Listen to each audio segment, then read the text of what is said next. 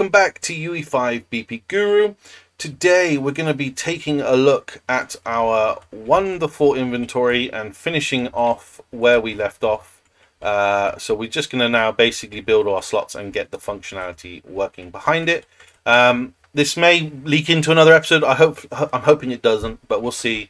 We'll see how we go. I don't want to keep these videos too long. I want to keep them short and sweet. So without further ado, let's get stuck in. So we had our inventory and we set up basically the button and we set up our slot.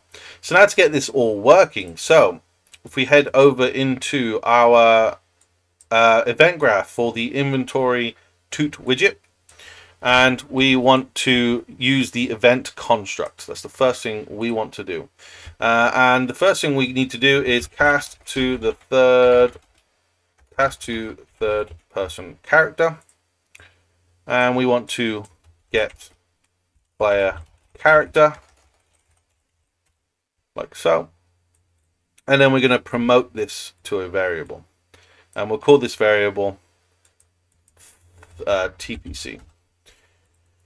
Then we need to create two custom events. One is going to be called build inventory, and the next one is going to be build equipped slot. And this way, whatever we have in our equipped slot or in our inventory should get built from this. And then all we're going to do for this bit is call those functions: build inventory and build equip slot. So let's begin with the equip slot. Even though we haven't actually gotten a way to equip it yet, we want to be able to see it when we click on our inventory. So the first thing we need to do, now I did cast to the third person character here again. I can't remember why I did that. I think it's because once you open, this will run when you first open the inventory, but the problem is I found when I clicked on the button afterwards, it doesn't rebuild because this information basically becomes outdated. Well, this information becomes outdated, so we call it again. And then we'll set this. To be honest, you could test it out. It doesn't matter. You could test it out without this being here, but it's up to you. It should work without it, but it's obviously more a case of just in case it doesn't. So we need a branch now. We need to do a check to see if we have anything in our inventory slot. So we're going to grab our third person character reference. We're going to get our equip slot, that equipped item, and we're going to break it. And what we're going to do is check to see if this is equal to none. Now, if that's true, we're going to need to get our equip item image and set its visibility. Oh, yeah, that was right. And we'll need two of these. So if it's true, it's nothing. There's nothing in our equipment slot. We can hide that image. But if there is something in there, we want to set to visible. And then we just need to set that image. So let's get another reference to this image, and we're gonna set the brush like so. Now we need to get that brush and make a brush. So we're gonna make slate brush, and then we should have everything we need for the equipment slot. And then we're gonna get the item icon. We need to get the item icon, and oh gosh, and pull out and plug that icon in there. So yeah, that's literally all we should need for the equipment slot, but we won't be able to test this just yet until we actually build our inventory. So let's create that comment section and say build equipment slot. And now we're going to build our inventory. So we're going to create our uniform grid. So we need a couple of variables. These are going to be integers, and we're going to have inventory column.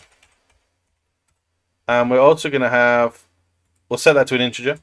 And we're also going to have inv row, like so.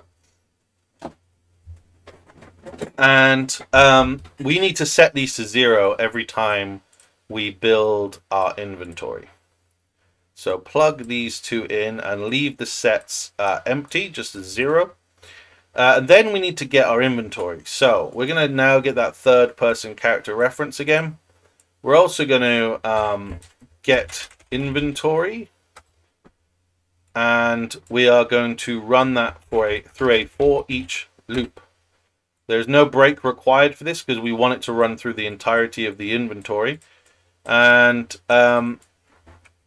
we're going to actually utilize the inventory slot now. So we will actually, we need to add one variable to our item slot. And that variable is going to be it's going to be another integer. And it's going to be called the item slot. And that's the slot that it sits at in the inventory. Then we want to go to here and we want to create widget. And you probably already guessed it, but that widget is going to be our slot widget. So I'm using the toot one, the one we just created. And from this inventory, we need this inventory slot. We need to set the item slot like so. And then we plug that array index in. There we go. And then we're going to utilize the uniform grid. We're going to get that uniform grid and we're going to add child to uniform grid. And we'll plug this in. And now we're going to use the inventory row and the inventory column like so. So this is what we should have so far. Now it's just a case of setting the information that we'll want in that slot. So for example, the image.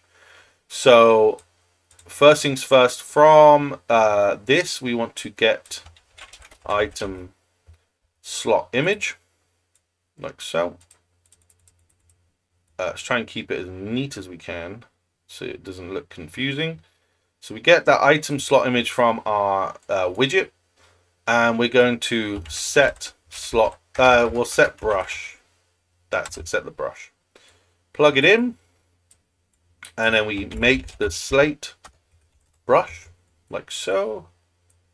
Bring that down, and from here we're going to break the information so that we can get that item icon, and then we can bring that up here. We can close that one down. And that's how it should look. There we go. Once we set the slot brush, there's not really much else to do because it already has its item slot. So we can call it from the inventory whenever we need to do things. But what we do need to do is every time this runs, we need to increase our column. So we're going to get our inventory column and we're going to increment that int. Then we're going to check to see if this is equal to 5. And then obviously call a branch node. Now if it is equal to 5, we want to increase our row. So increment the row by 1. And then after that we set our inventory column to 0. And that's all coming off the true. So if it is equal to 5, we increment our row and then we set inventory column to 0 so that the next time it goes through, it knows it's row 1, column 1, 2, 3, 4, 5, then row 2, 1, 2, 3, 4, 5. That's how we're doing that. And that should build your inventory just fine. And we should be able to test this now as well. So we'll comment on this and say build inventory. And that should be that done. Right. Compile and we'll test. Press play. Let's go pick up a couple of items. And if we press I, oh, there's nothing there. Okay, interesting. So what have we not done?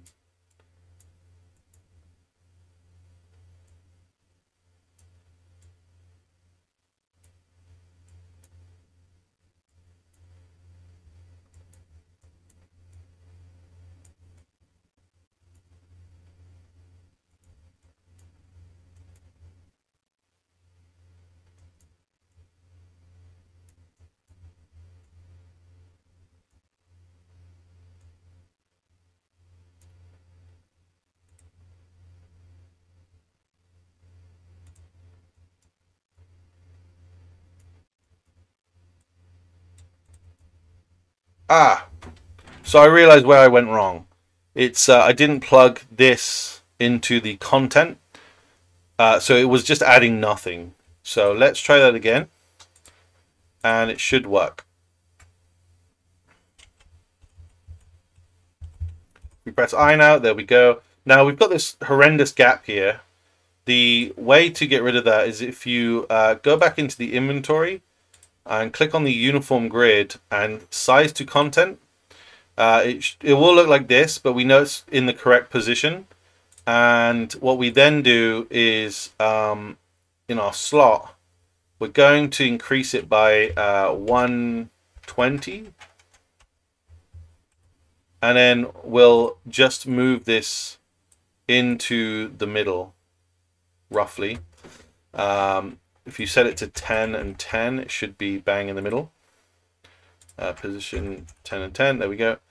And that'll give you a little bit of space in between each one. And if we test it again, it should be all next to one another. There we go, that looks a lot better.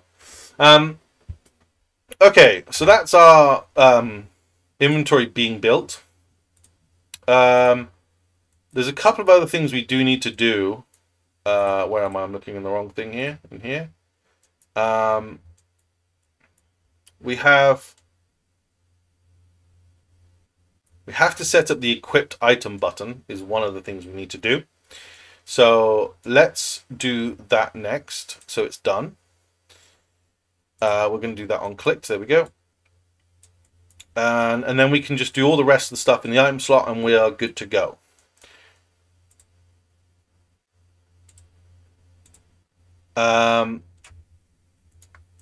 I might leave it. I might do this and then do the item slot in the end, and then in a third video, just so it's all kind of separated out a bit better. Okay, so let's finish off with this then. So the first thing we want to do is get our third-person character. We want to get our equipped item, and the first thing we want to do is well, we want to break it, but we want to check to see if it's equal to none. Because if it's equal to none, we don't really want to do anything, because it's empty, right? We can click on it, but it's not going to do anything. So off the true, we'll need to do another function, but I think we'll house this actually in a proper function. So we'll create a new function called the unequip slot, and we'll set that up next time.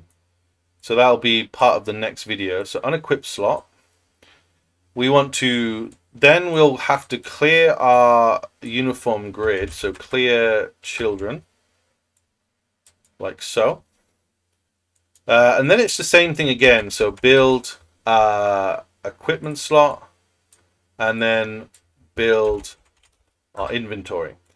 So just to help you understand what's happening here. So I did create a function that unequips the slot. So it basically works out whether we have that item, etc. And will basically just control what happens with that item that we remove. Excuse me. And then we're clearing our inventory out and then rebuilding everything.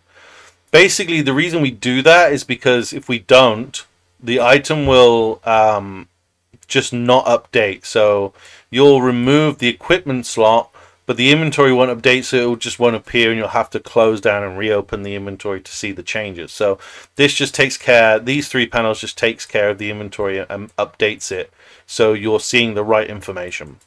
We can't test this out yet, because obviously we haven't set the unequip slot, and we haven't set up the actual item button. But next episode we will have all of that done, and it should all be working, finished in the third episode. I will call this remove equip item.